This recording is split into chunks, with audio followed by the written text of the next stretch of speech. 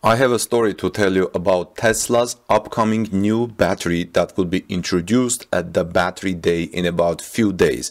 So several days ago, Electrek featured a massive battery cell that was supposedly a product of the Roadrunner line, from Tesla's Roadrunner line.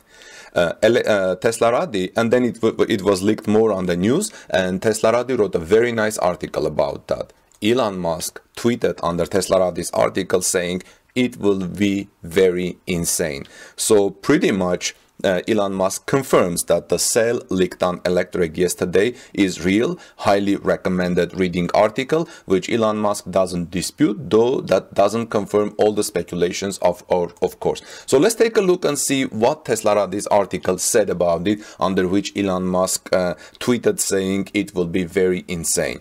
Welcome back, dear friends. This is Armen Harayan from TorqueNews.com. If you are here first time, please subscribe to our channel for daily Tesla news and ring the bell so you don't miss my next Tesla story.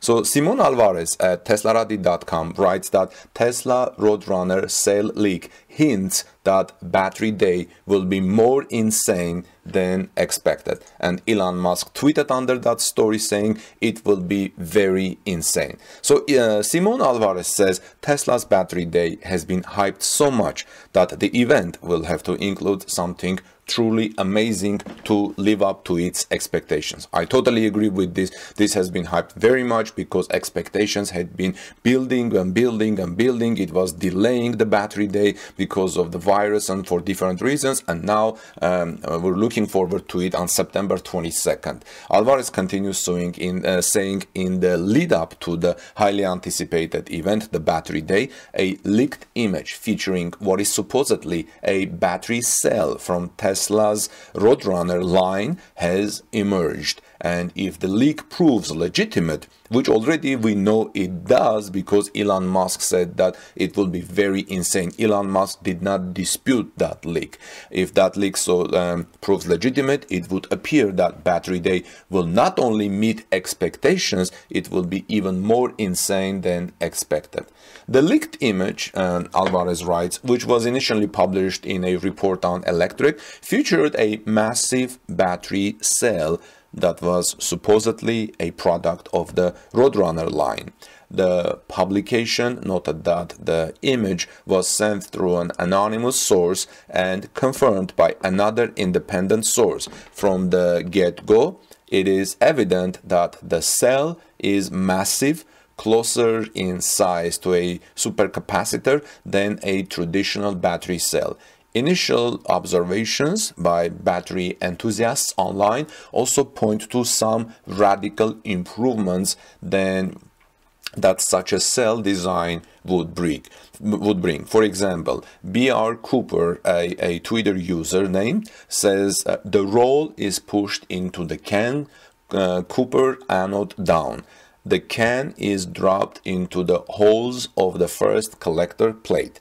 The dielectric separator 520 is sandwiched in between, and the top covered plate rests atop the aluminum collector caps of each battery in the group. This will be probably more understood by people who are battery experts or understand from those things. And B.R. Cooper also says, thus providing the positive connections. There are no individual cells with individual caps. The cover plate is the cap and connector for all cells in the group. The entire thing sits in a dielectric coolant that is pumped through the case.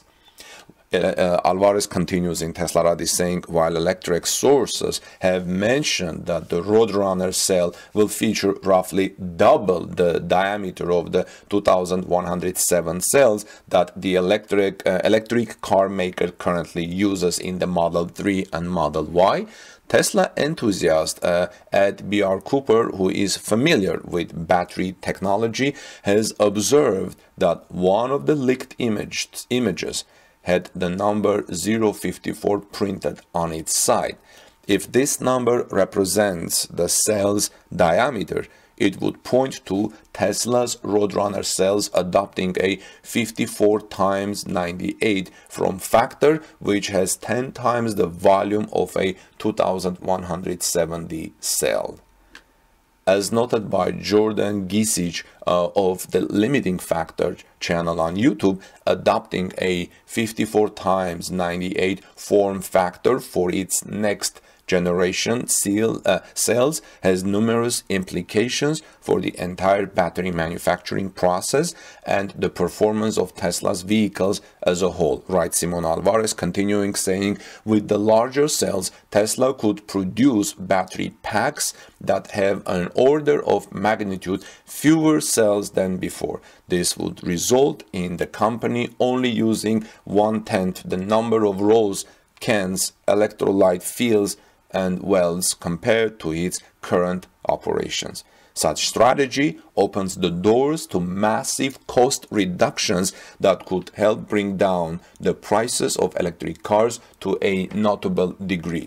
In fact, speaking of cost reductions, see at torquenews.com/Tesla the latest article by our Tesla reporter Paul Fosse about how much we expect Tesla prices to drop by 2022. It's a very interesting article, and I will also have my next video coming about reporting on that. But if you would like to see it now, go to torquenews.com/Tesla and see Paul's article on how much the cost of Teslas we expect to be in 2022 based on the battery day events.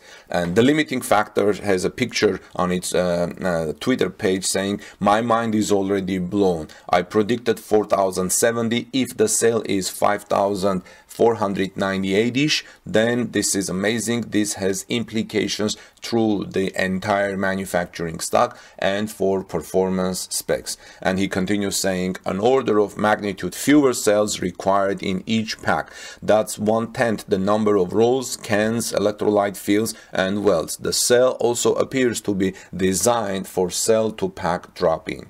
But regardless of its actual size, the design of the Roadrunner cell appears to be optimized and designed for a cell to pack drop-in setup, writes Alvarez in Teslarati, continuing saying that, interestingly enough, the leaked image of the Roadrunner cell seems to have a tabless electrode design, which Elon Musk has dubbed is way more important than it sounds last year. Provided that the Roadrunner cells are indeed inspired by Tesla's tabless electrolyte patent, the new form factor could pave the way to more performance and further reduction in production costs. What's even more notable, says Alvarez, is that these improvements become possible with just the Roadrunner cell's new form factor and design.